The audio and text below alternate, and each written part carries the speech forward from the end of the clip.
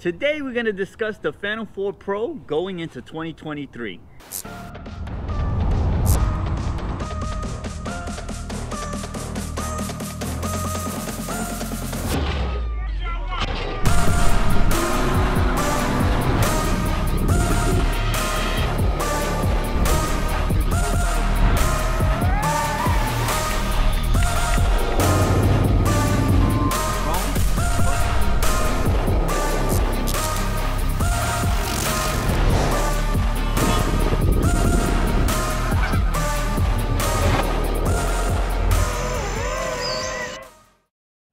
'23 is upon us, and the Phantom 4 Pro is still one of my favorite drones.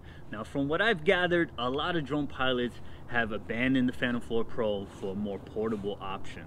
But I still believe in 2023, this is a great drone to own. Now, if you're getting into that commercial space and you want to make money off your drone, many other commercial pilots have told me that this is a highly respected drone. And most people outside the drone community believe that this is what an official drone looks like. So you much rather pull up with this than this, because this, unfortunately, most people believe it's like a toy drone. Now, for the hobbyist, I would say image quality. This drone has proven itself again and again for having one of the best cameras in the sky. They've even put this camera against the one on the Mavic 2 Pro, and from the videos I've seen, the Phantom 4 Pro has won every time. This drone also has a mechanical shutter, which is very rare in a drone.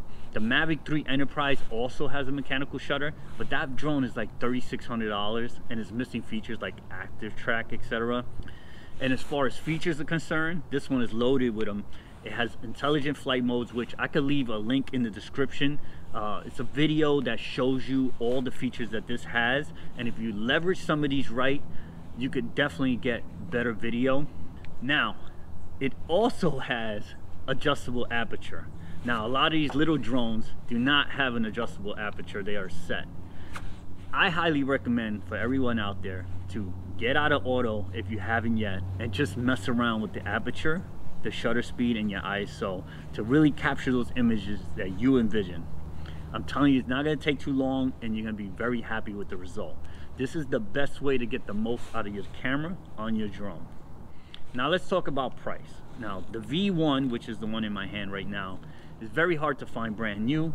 The V2, certain companies are still selling them, but the pre-owned market is loaded with these drones. I have a friend that got a Phantom 4 Pro for about $500, which is a great value. And now, I'm speaking about some of the benefits of having this drone. I could go on and on and on. For something about $500, having all these features would be amazing.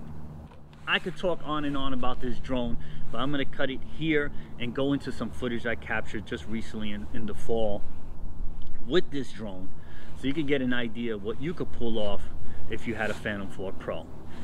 If you guys want, you can leave your opinions about the Phantom 4 Pro in the comments. I am out of here for now. Peace.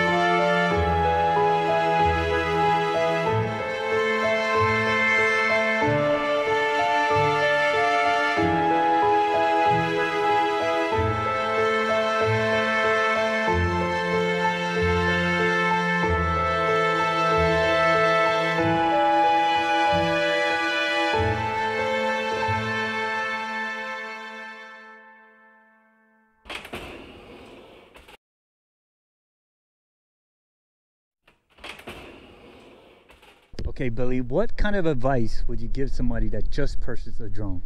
So something that I ran into when I first bought my drone, Phantom 4 from Best Buy, was I started to feel overconfident. So like, for example, I went to Christmas Eve, right? It was right around Christmas time, right after I got my drone, and I was showing everybody like how fast it was, and I put it really low down to the ground, flew down some back roads in South Jersey. I hit like 4 trees, and I kept crashing the drone, right?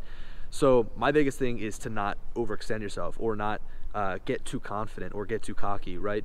I left with a drone that had broken propellers, the camera was messed up after the fact. So I mean, really the biggest thing is to just kind of grow at your own pace. Don't look at what other people are doing online and try to you know, get overconfident. All right, bro, thanks. Good stuff.